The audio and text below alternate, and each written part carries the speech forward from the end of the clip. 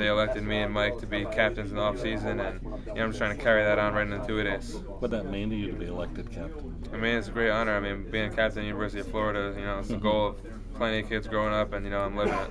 Right. Omar was in there, and he credits you as being his workout partner, with him being in the best shape he's ever been in. Can you just talk about what you did to kind of? Yeah, well, I mean, with Omar, I mean, he's got all the ability in the world, and he's really started to work. I mean, I just been trying to lead him by example, as I said before. Just keeping him at a great pace, and he's doing great.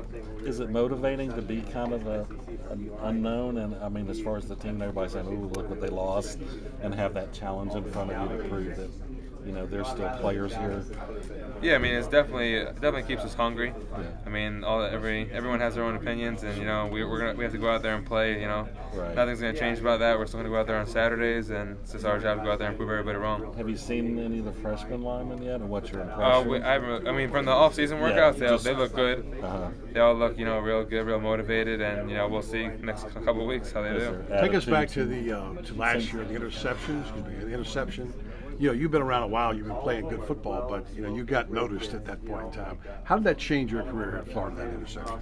Yeah, I mean, I've always played a lot. I had a couple of sacks, a couple of tackles here and there, but nothing, no crazy stats. And that one play definitely got me more recognized, by all the fans. And within the team, it's nothing really changed. It's one big play, but I'm just looking to go out and make a whole bunch of those this year. Folks back in Jersey picked up on that pretty good for you. Oh yeah, definitely had the most text messages I had in a long time after that.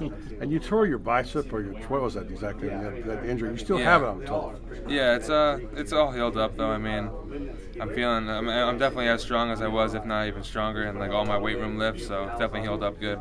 And you're trying to build some pride in this defense. Obviously, you've done a good job.